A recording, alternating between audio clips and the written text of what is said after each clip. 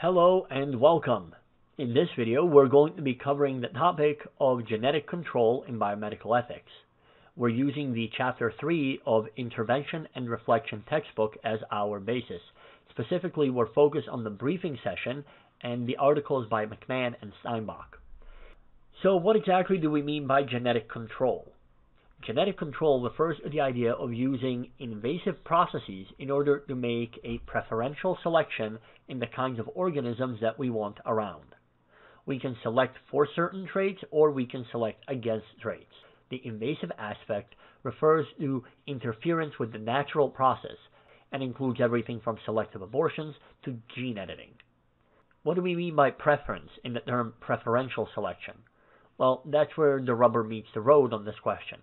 For majority of issues, we're concerned with things like preventing genetic disease and using genetic therapy to solve problems. But the issue of eugenics immediately rears its head, so the issue can be rather thorny. The idea is that with the increasing technological ability to detect, modify, and correct varieties of genetic problems, we are increasingly able to interfere in the natural process of biological life at the core genetic level and create better results. Now, these are considered better because genetic deformities lead to added hardships, inability to live an otherwise normal life, participate in society at a normal level, etc. Now, because we're trying to understand the issue here, we can't shrink away from using direct terms. There's no point in resorting to euphemisms. Spina bifida does not make you differently abled. It essentially prevents you from functioning outside of 24/7 medical care and without the whole host of latest and greatest medical advances. It's not a net benefit to the person suffering or to society. Now, that sounds harsh, I know, but think of it this way. We're already engaged in fixing the problem the best we can. If you gave doctors, parents, or the patient the ability to wave a magic wand and get rid of spina bifida, would they take it? Of course they would. Thus, everyone already recognizes the fact that there is a problem, and that normalcy is what they aim for. All the soft language in the world doesn't serve to fix the problem. In fact, especially here, when dealing with biomedical ethics, it actively gets in the way of recognizing the scope and severity of the issue. And if our understanding of the issue isn't complete, then we're much more likely to have a misconception and come to false conclusions. Frankly, if I could have skipped the 18 reconstructive surgeries I went through, I would have. And so would every other kid I met at that hospital. And that was the best possible environment for resolving these issues. Now, if every person in the best place would have rather avoided it, then just imagine the situation in all the other places. Finally, and though this should really be common sense, when we're talking about genetic deformities, we're talking about functional values, not moral values. And for a whole article on that difference, there's a link in the description. Responsibility. When we deal with genetic control, we're faced with a very uncomfortable issue of responsibility. There is parental responsibility, patient responsibility, medical responsibility, and social responsibility. Parents will be responsible for the child over the first 18 years of their life. And that means that, depending on the problem, the parents will have the additional burden of caring for the child beyond the standard. They are responsible for the costs, the treatment, the time, the effort, and so on. Now, depending on the problem, it may be necessary to provide around-the-clock care, which for most people means that one parent can't work, at least for a while. In severe cases, the responsibility is to care for someone for the rest of your life. For cases where the child can reach adulthood and function independently as an adult, the patient will be responsible for the additional care, costs, treatment, and so on. That comes with the problem. Even an increased chance of cancer means that the patient is now more susceptible to a serious risk than is necessary, strictly speaking. On the medical side, there is a responsibility to perform tests, to counsel patients. Often enough, this is all about giving bad news and then worse news. If you've never been faced with such problems, you probably don't have any sense of what it means to have to deal with them. You likely don't understand the scope of responsibility, of financial costs, and of the effort required. The medical responsibility is also to try to impart all of this knowledge to people as a result of the ability to screen. And this counseling takes on different forms depending on when the screening is done and what the resulting options are. Finally, there is a social responsibility. On the one hand, there is the responsibility to make screenings and possibly the solutions easily available. On the other hand, there is a responsibility to offer assistance to parents and patients in order to minimize the negative impacts on these members of society. But then, there is the uglier side of things. Since the society does take on the responsibility of taking care of people who need help, does it also not have a responsibility to minimize the number of such people so that the available funds are able to cover the needs of all of those who need it and to be used for other social goods? In case of several countries like Iceland, there is a social push to reduce Down syndrome through voluntary screenings and selective abortion. Though voluntary, nearly 100% of detected fetuses with Down syndrome are aborted. Now, what does it mean to have a responsibility to reduce the number of people born with defects? What kind of intervention, if any, might be justified? How do we define defects? Would a biracial child in a severely racist society be considered disabled? What about any other external features that are, in effect, purely cosmetic? What about the shape of one's nose? What about the probability of heart disease? Where exactly do we draw the line? As a historical note, we should also be reminded that up until very recently, people across the planet were forced to give up for dead any children who were born with kinds of deformities that are routinely resolved these days. In Greece, for example, children with deformities like cleft lip and palate were thrown into wells, and that's in Athens, not in Sparta. While it seems inhumane, we need to understand that the alternative was to have the child suffer until it died, within a few days, months, or perhaps years later. And that's because there was no way of fixing the issue, and the issue was severe enough to kill you. This is important because it means that the question before us has been faced by humanity across millennia, though we seem to be the first ones who can actually do something about it. A great movie on this subject, by the way, is Gattaca. Yes, the name of the movie is a genetic sequence. It stars Ethan Hawke and Uma Thurman, and it is literally on this idea of genetic modification, and I highly recommend it. So let's look at the ethical theories on these issues. Number one, utilitarianism. Since the goal is maximizing happiness and minimizing suffering, a technique that detects, modifies, and corrects the kinds of genetic problems seems geared towards the utilitarian goal. At the very least, utilitarians seem rather willing to pursue this line of thought, since the pleasure and pain of a fetus are significantly less than those of adults. The difference between simply ceasing to be and watching your world fall apart around you when you're aware of the world. And this is certainly not limited just to selective abortions.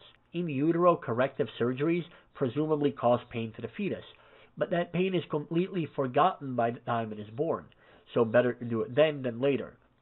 Since utilitarians are aimed at a world with minimized suffering, and since genetic control can reduce at least some forms of suffering, it seems rather obvious that such steps should be taken.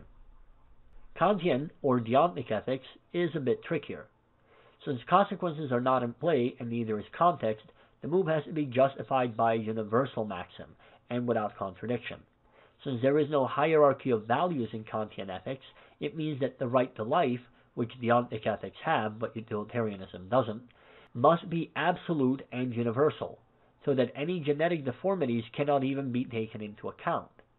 Similarly, improvement by intrusion, if allowed, would seem to have no limits. On the other hand, the idea that you can't make decisions based on preferences, and presence or absence of disability could be seen as preference, would then seem to prohibit the entire venture.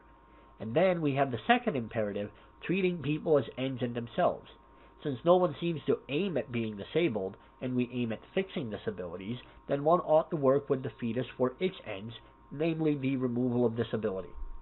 Now, if this all seems contradictory, it's because it is. All this comes from the fact that we can't rank order these values. So what we have is an unclear solution because axioms are arranged in a way to prevent anything like a meaningful resolution. Here are the results. It seems that we can make a decent argument that we can intervene in genetic therapy, surgeries, and so on, because we're working with the interests of the fetus, that's our future patient. We would also be working with the interests of the parents, the medical community, and society. However, one could not perform a selective abortion on these grounds. because the interests of the fetus are removed and they are treated as mere means. Rawlsian ethics would, from what I can understand, find the whole procedure acceptable, beginning to end. It seems this way because no one would voluntarily choose to have a disability in the original contract under the veil of ignorance. At the same time, it would suggest that the treatment of disabled people should not be in any way compromised. That is, their rights should be fully recognized and respected by society.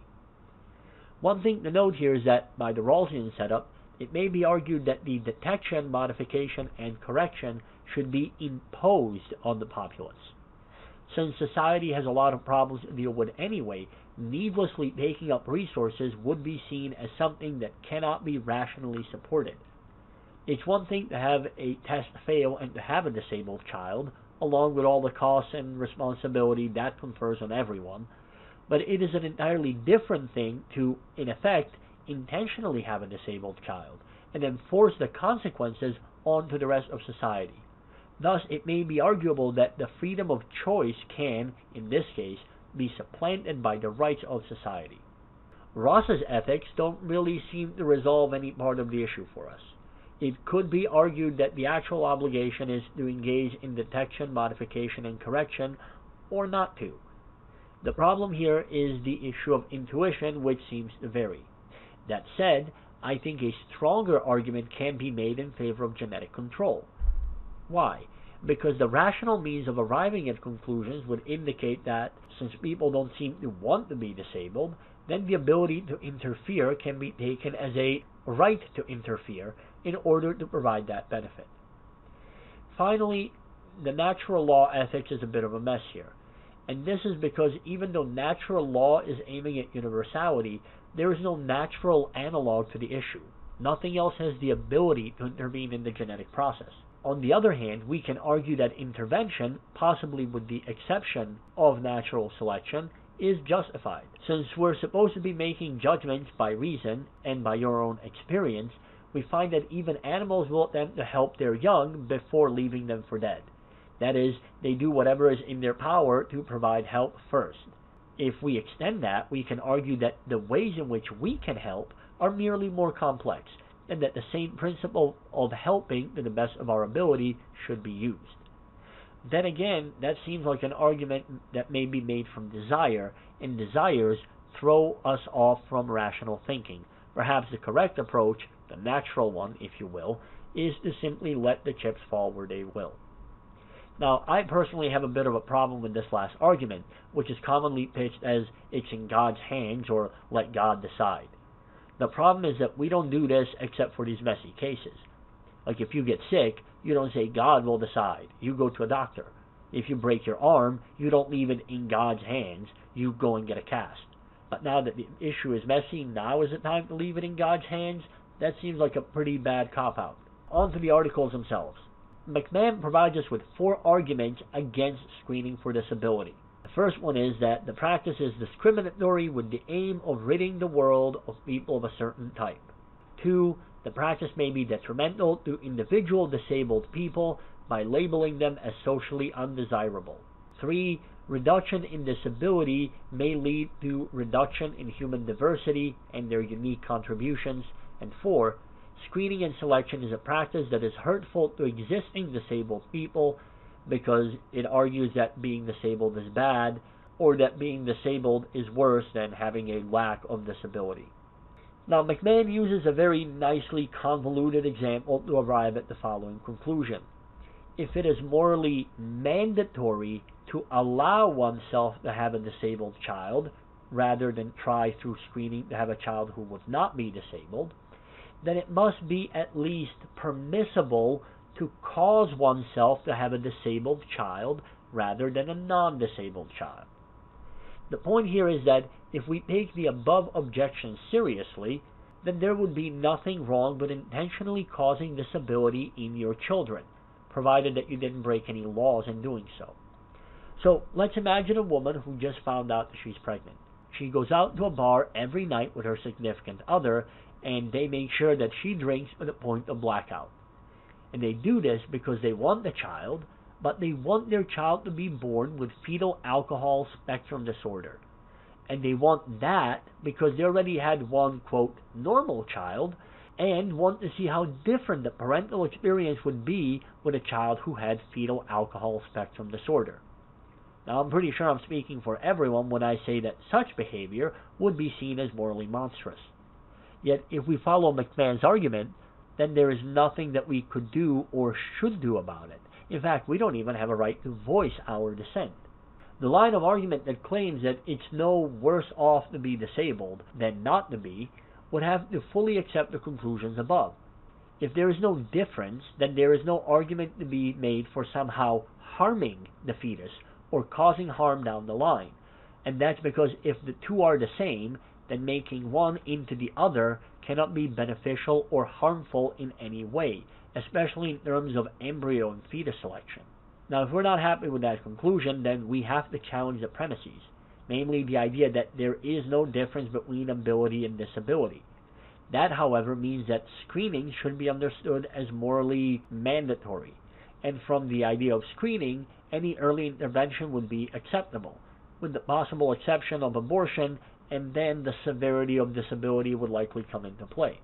This position is in line with utilitarian, Rawlsian, and Ross's ethics. It may be in conflict with the natural law theory, though the fact that we try to fix any such genetic defects after the fact might indicate otherwise.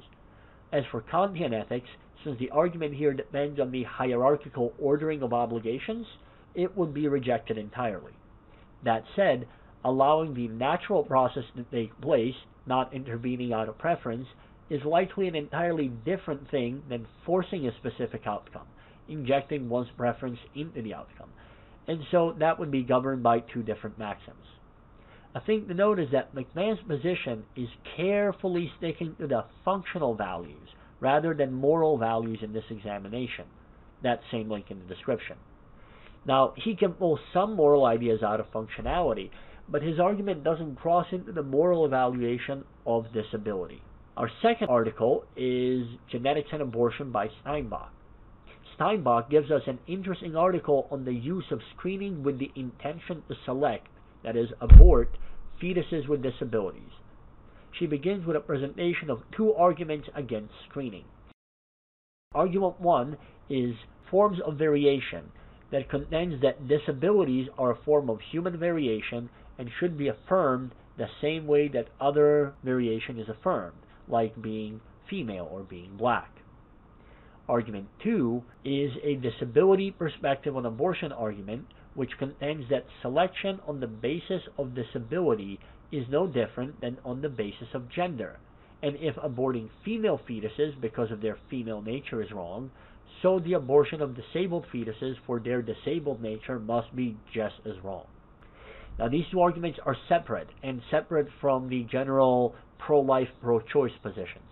In fact, our author notes, some of the most passionate disability advocates are pro-choice, and some of the most ardent pro-life supporters see extreme disability as justifying abortion on the same kinds of grounds as rape and incest generally do.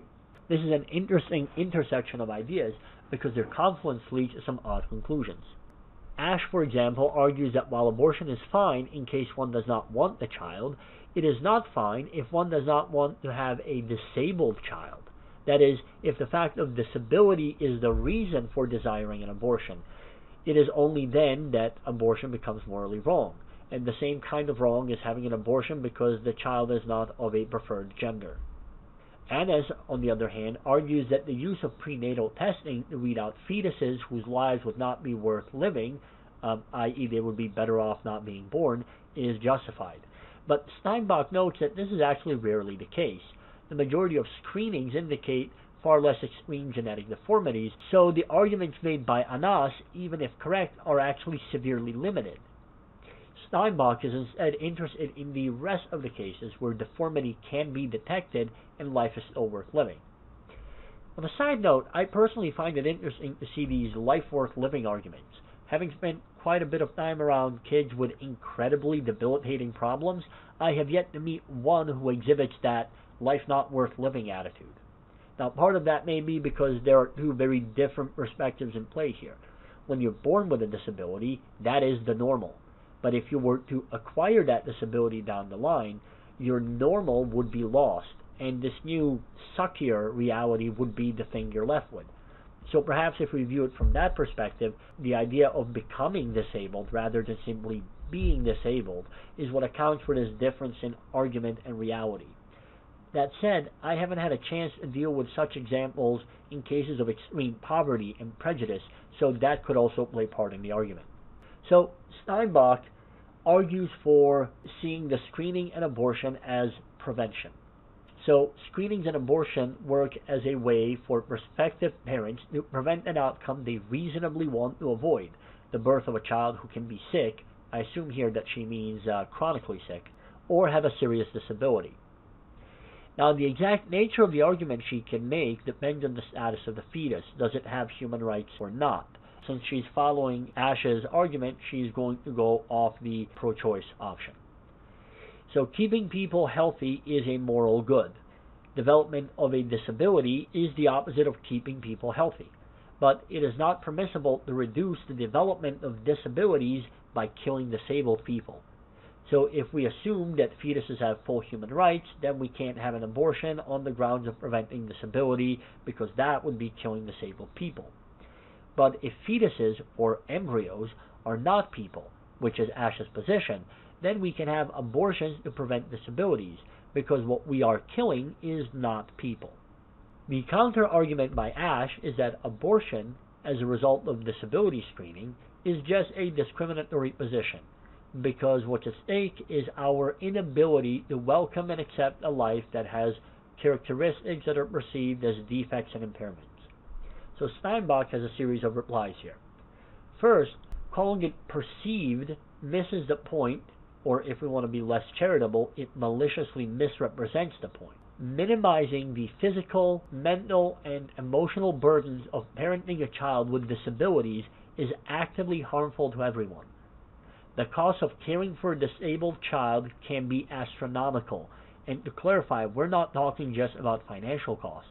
Additionally, from the pro-choice perspective that Ash is coming from, the decision to terminate a pregnancy is based on wanting to avoid burdens that come with being a mother, burdens that the mother finds unacceptable. Now, those burdens are only exacerbated by disability. Hence, the distinction that Ash is trying to draw here is less than functional. Second, Steinbock says, the fact that a child may become disabled later on does not provide much of an argument against screening and selective abortion. From the prevention perspective, the fact that preventative measures may not be successful is no reason not to try those that have a decent chance of working. On top of that, on the pro-choice view, the obligations a parent may incur with an actual child born, should the child become disabled, are unrelated to any obligations the same parent has to a fetus, because the fetus has none of the rights of a child. Steinbock finally concludes that the charge of discrimination is a weak one. The fact that we would prefer a child without disabilities does not mean that we value people with disabilities any less. In fact, it doesn't mean that we would value a child with disabilities less, if that is what we got. If that were the case, then taking prenatal vitamins, including folic acid, which reduces the risk of spina bifida, would be a discriminatory act. So let's take a slightly deeper look here. Steinbock's discrimination argument ties back to the McMahan article. Unless you're arguing that there is no difference between able and disabled, then the discrimination charge just doesn't work. But if you are arguing that, then the intentional introduction of a disability, any disability, should be understood as perfectly moral. And that means that if we map the argument out, it's not abortion that's the problem. It's the idea that one would do anything to fix the situation. But at that rate, in utero procedures to correct the disability would be equally problematic, and so would any treatment after the birth. And this is because they both point to the idea of disability being something not desirable, something we want to rectify. Now, as a way of expanding on Steinbock's idea of costs, imagine a mother of 3 who, in her 4th pregnancy, discovers that the child will be severely disabled. And by severely, I mean 24 hours a day, 7 days a week, 365 days a year kind of care for the rest of that kid's life. Now, if that was the first child, the cost would be astronomical. But as the 4th child, it means that the other 3 children, let's assume that they're aged 4, 3, and 2, are going to effectively lose their mother. That's the level of care that will be required. And that's without taking into account any financial costs to be borne by the whole family. Most likely the inability to go to college, because unless you have a 7-figure salary, managing those costs is going to be next to impossible without going into bankruptcy. So the most likely scenario is that the family is financially ruined, the other children effectively lose their mother, and then society has to step in and bear those costs. And bearing those costs means not using those resources to help a lot of other people instead. Now this is cold calculation, but there is only so much resources to go around. For myself, the last 11 surgeries cost $165,000 just for the bed at the hospital. Just the bed. Not the food, not the medicine, not the actual surgeries, just the bed. The total costs were well in excess of $1 million, and my disability was incredibly light compared to the more serious cases like spina bifida, and my treatment was actually concluded and the issue was resolved. Now imagine someone whose treatment never ends, whose every activity, including sitting, has significant additional costs.